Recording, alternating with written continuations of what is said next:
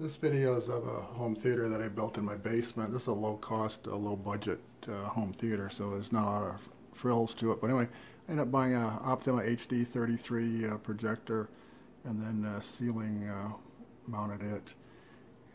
The room is about 22 feet long by 14 foot wide, and I have about 9'2" high ceilings down here in the basement.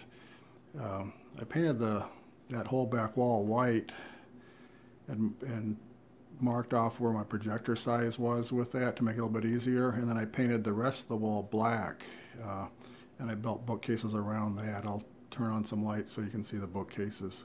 I used a Behr Ultra White for the screen, where I painted where the screen area was, and the rest was just a flat black.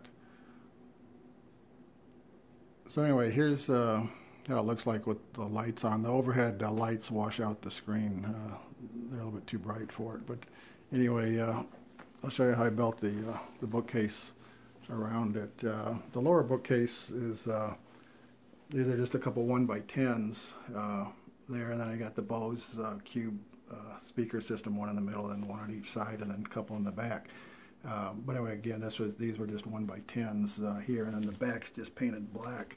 And then similar with the side bookcase for the CDs, it's just a 1x6 for that. So that was simple enough to do that. So anyway, that's my system that I have. This is right now playing just streaming a YouTube video from it's Jackson Hole Town Square from Jackson Hole, Wyoming. But anyway, it's kind of fun to watch as a continuous live stream. So. Kind of fun to see some snow. But anyway, thanks for watching. Bye. Oh, and the screen's 160-inch diagonal. Bye.